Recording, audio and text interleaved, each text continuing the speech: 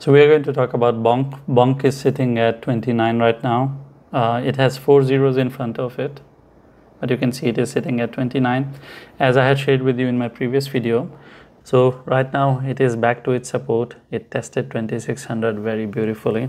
You can see the wick, it is on 2600 literally. So I would expect it to go up instead of going down, but the moment this loses the support, then the next stop is 2200, and that is not something that maybe people want.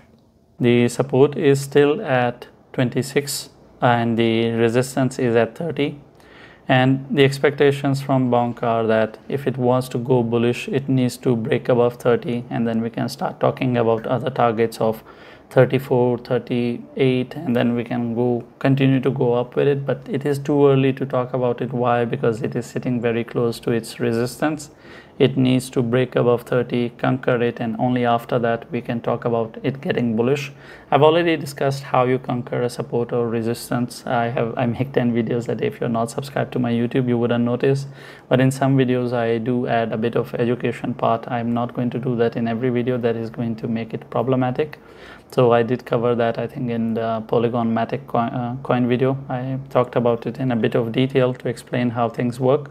So from here, based on the concept, if it is running towards resistance and it fails, then that means that Bonk is going to fall towards 26, and that makes it a critical place for us to look at Bonk. Why? Because the thing is that Bonk really needs to conquer this area to declare that yes, now Bonk wants to go up and it wants to have a rally.